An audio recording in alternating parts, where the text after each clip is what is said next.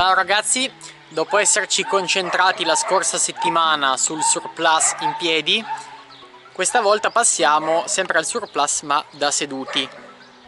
Si tratta di equilibrio sempre, ma con una tecnica leggermente diversa. Adesso provo a spiegarvela, poi vi darò il compito a casa. Venite. Partiamo dalla tecnica. Intanto in questo caso abbiamo il sedere appoggiato sulla sella, che è sicuramente un vantaggio perché ci fornisce un appoggio in più. Essenzialmente abbiamo due forze che si contrappongono. Una è il pedale davanti che spinge da una parte della bici, l'altra invece è il manubrio su cui applichiamo forza con le braccia che spinge dall'altra. Una spinge a destra, una spinge a sinistra o viceversa e si equilibrano tra di loro. In questa ripresa potete vedere il gioco di gambe, cioè le ginocchia che si spostano da destra a sinistra per correggere continuamente l'equilibrio. Sfruttatele molto perché il segreto sono proprio loro, le ginocchia che spostano il peso più a destra o più a sinistra per rimanere bilanciati.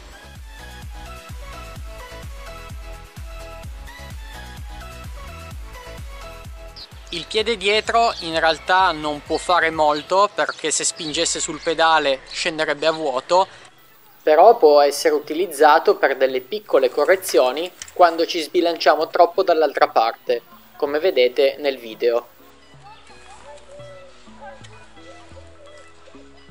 Provatelo con un piede davanti,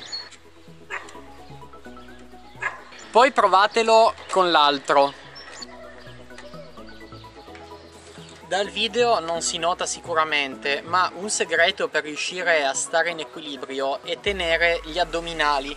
Mentre siamo girati così con i piedi in appoggio, se loro non tengono e rimaniamo tutti un po' budinosi, è più difficile, la bici cade. Anche questa volta ti lasciamo un compito.